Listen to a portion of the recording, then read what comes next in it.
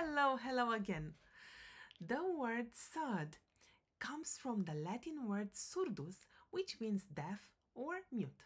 Back in the day, mathematicians used it to describe numbers that couldn't be neatly expressed as fractions or that didn't have a simple square root like square root of 2 or square root of 3. They called them surd because these numbers were kind of silent or mute in the sense that they couldn't be expressed as easily as other numbers. It's a bit like saying they are hard to pin down or don't talk in the usual way numbers do.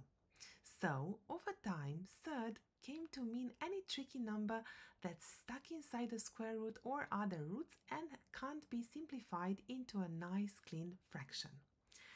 Simplify this expression, giving your answer in surd form. Stop the video now, give it a try, and then we are going to see a way of doing this together. Are you ready? What you should do first when you have a number multiplied with a parenthesis, you can multiply this number by each term in the parenthesis.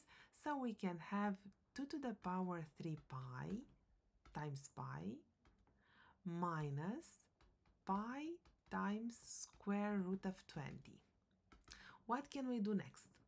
So instead of writing to the power 3, we can compute it. So we have 8 times pi minus, and here 20 can be written as 2 to the power 2 times 5.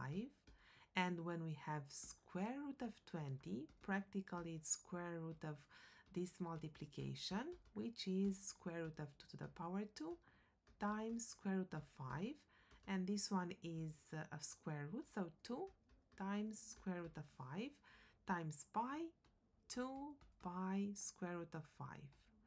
And this would be the most simplified form. Have a lovely day.